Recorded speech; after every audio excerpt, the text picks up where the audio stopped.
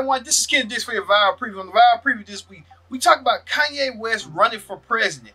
Or self to speak, he needs to get himself together.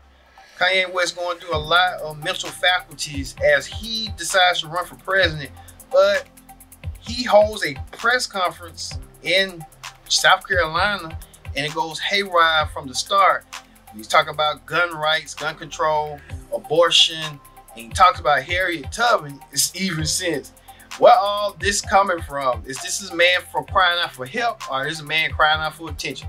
We'll have this and more when Kanye West running for president in 2020. All new Viral. Check your local listings.